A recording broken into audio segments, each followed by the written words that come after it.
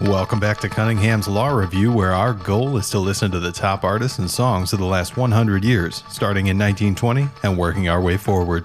4 days a week, we review what we hear and share the history of popular music with you as we do.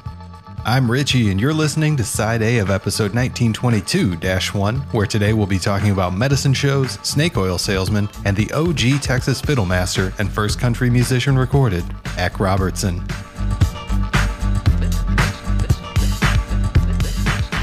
It's really interesting to think that despite the United States being much more urban now than in 1922, almost everything we've heard so far speaks from big city musical acts like jazz bands and vaudeville shows. In reality, there was a whole world outside of the city that blossomed out of the needs of con artists to sell cocaine, opium, and alcohol to country folk. Of course, even then you couldn't go door to door as a drug salesman, you'd have to be smart about it. And so there were plenty of enterprising young con men who realized that if you call it medicine, it can't be bad, and so snake oil tonics were born. These were magic cure-alls that, good for man and beast, could cure frostbite, sore throat, backaches, arthritis, and even lumbago. The original snake oil salesman himself, Clark Stanley, was careful to note that these oils were external use only, but in the same flyer noted that oil cured toothaches and sore throats as well. How it could be for external use only and still cure a sore throat is a mystery to me, but I bet a lot of people tried it and realized that it made you feel really good when you drank it. But we're talking about a time before billboards, before TV, before radio ads even, and so in order to get a crowd to sell their cures to, snake oil salesmen would travel with groups of performers of all types in sometimes elaborate productions that would come to be called medicine shows. Now, medicine shows would travel from town to town, set up shop to perform, and then sell the cure-alls to the crowd they'd drawn at the intermission or on the side. The cure-alls often didn't do anything except dose you with B vitamins and cocaine, or alcohol and opium, but you'd certainly feel amazing after you drank them, and you'd think they did something. And that's not to mention that most of those substances are extremely addictive, and so you'd probably come back and buy some more. But we're not here to talk only about medicine shows, we're also here to talk about Eck Robertson, who, born in 1887 in Delaney, Arkansas, would move to the Texas Panhandle when he was only 3 years old, and for the rest of his life would be associated with the Lone Star State. Now, he came from a family of fiddlers, and with many of his immediate family members entering fiddlers competitions, the instrument was impressed upon him young.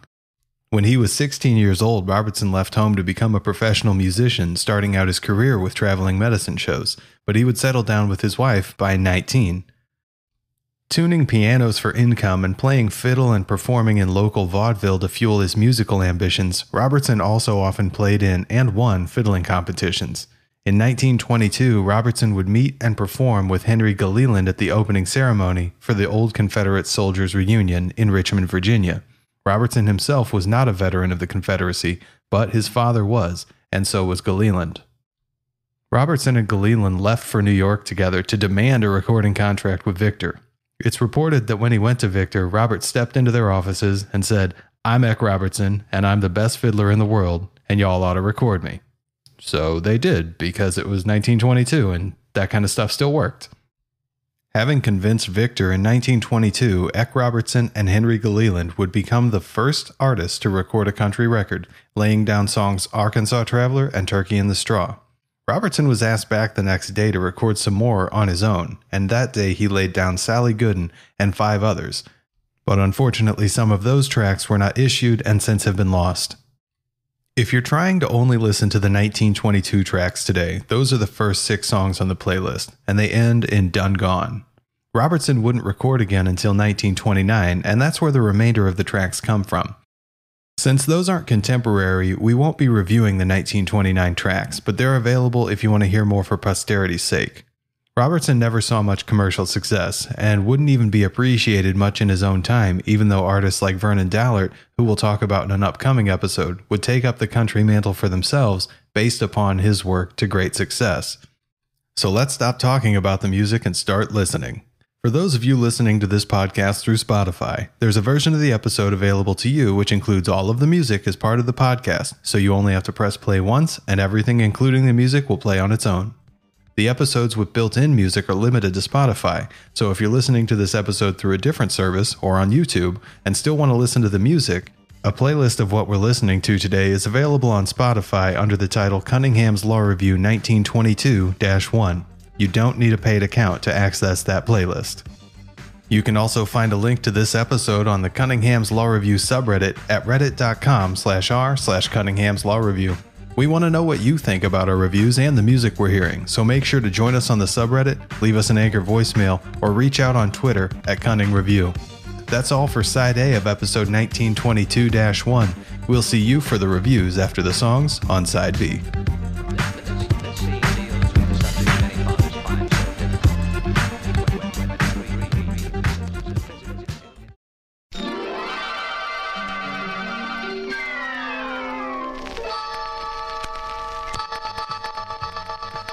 Welcome back to Cunningham's Law Review, episode 1922-1.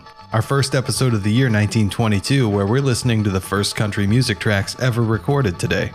You're now listening to the B-side of the podcast, where we review each of the songs in today's music and talk more about the impact that these songs had, and there was a lot of impact from these.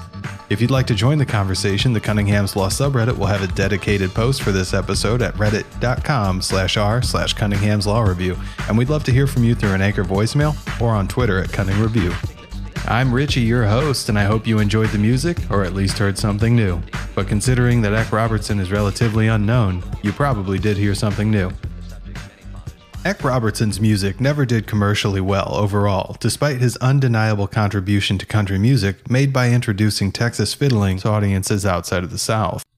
At the same time, it can definitely be said that the roots of country music at this point are deeply tied to the racist South and even the Confederacy, since both of the recording artists on the first country track ever, Eck Robertson and Henry Gilliland, met at a reunion of Confederate Army soldiers.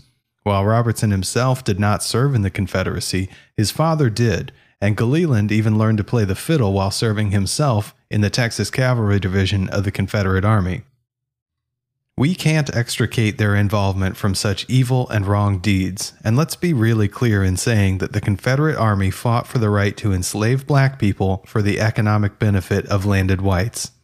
But we can set aside the music and playing and judge those objectively. While most of these pieces don't have lyrics, many of the lyrics in contemporary songs were explicitly racist, and I suspect There's a Brown-Skinned Girl Down the Road Somewhere was too, based on the times, as another common song was Run N-Word Run, retitled here as Run Boy Run. Without lyrics and with titles that don't have explicit context, it's hard to say exactly what they meant. So if you know more about these songs in particular, I'd love to hear about it through an Anchor voicemail or in a tweet at Cunning Review. With that being said, we'll be reviewing these songs completely as they are, having disclaimed that their performers were closely involved with the Confederacy and with the implication that this important moment in country history is tied deeply with that evil and disgusting movement. To paper over that connection to the Confederacy just because we don't have explicit lyrics that clearly state racist things would be naive and stupid. Now that we've more clearly enumerated the involvement of Robertson and Gilliland with the Confederacy, we can definitely say that their fiddle playing was excellent. We'll be reviewing the songs of Robertson in the order they were recorded, so that the first two will be with Henry Gilliland and the final four we review today will round out his 1922 performances. After the episode, we'll add some of Robertson's remaining recordings if you'd like to hear more. One in particular is called The Island Unknown and features Robertson along with his wife, Nettie, singing what feels like cowboy music around a campfire and telling a story about leaving home. The first ever country music recorded was Arkansas Traveler, and it would go on to start an entirely new industry, though country music wouldn't really start to take off until 1927's Jimmie Rodgers song Tea for Texas. The fiddling here is extraordinarily complex and fast, a style which Eck Robertson would be known for, and he easily earns fours for authenticity, innovation, and mastery.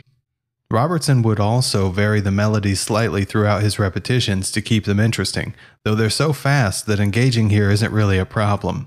This is one of the two tracks that Robertson would record with Henry Gilliland, the other being Turkey in the Straw. Considering that Gilliland wasn't asked back for the next day when the other four tracks were recorded, I think that it's safe to say that he wasn't adding a lot. However, he secured his place in history by showing up for that one day because this and the next recording are the only reason we're talking about him at all. Without lyrics, artistic statement is difficult to define here, but there is a statement made in arranging the songs in the way that Eck Robertson did, which would become to be known as the Texas fiddle style, and for making the statement that fiddle can be a complex and challenging instrument instead of just a hillbilly violin.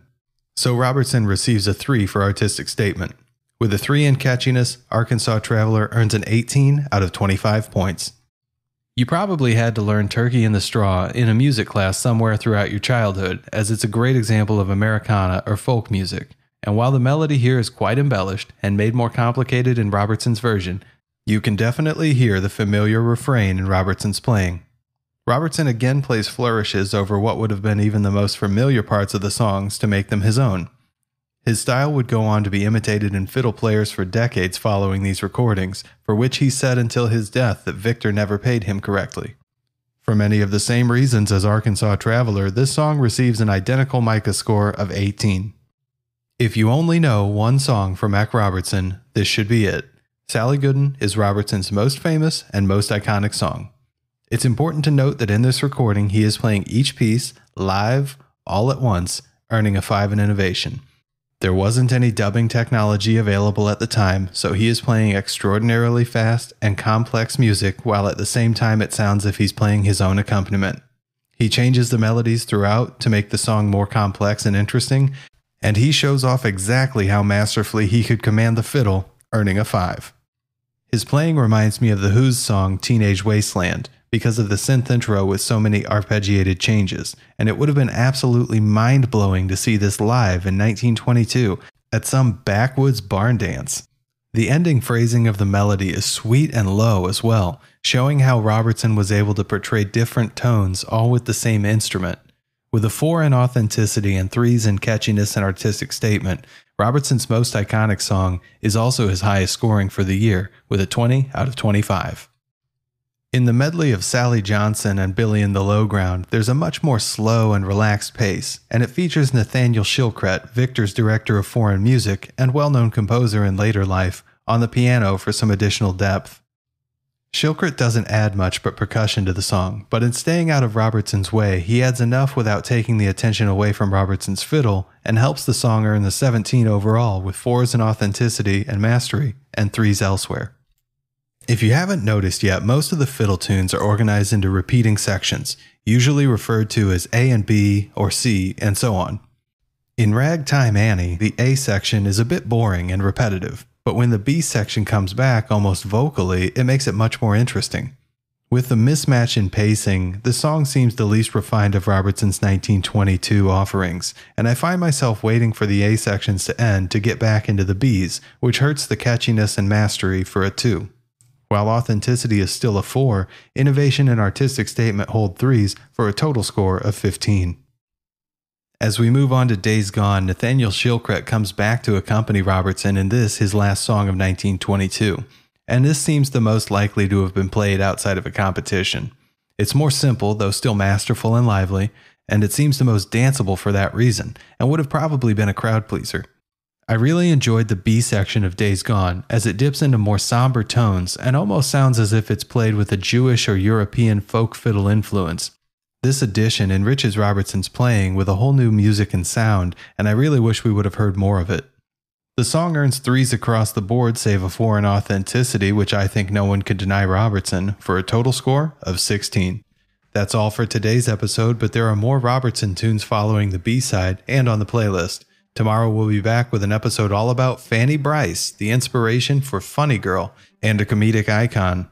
We want to know what you think, whether or not you agree with us, because Cunningham's Law states that the best way to learn something on the internet isn't to ask a question, but to post the wrong answer somewhere. So make sure to find Cunningham's Law subreddit, where we have a dedicated post for this episode at reddit.com/r/Cunningham's Law Review.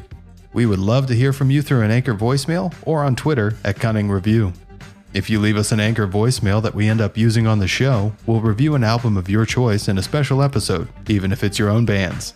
If you like what we're doing here, leave us a review on your favorite podcasting service and follow the podcast on Spotify. And if you don't like it, definitely don't mention that to anybody. Until next time, I've been your host, Richie, and you've been listening to Cunningham's Law Review. Our theme music is A Difficult Subject by The Insider, and nobody else works here.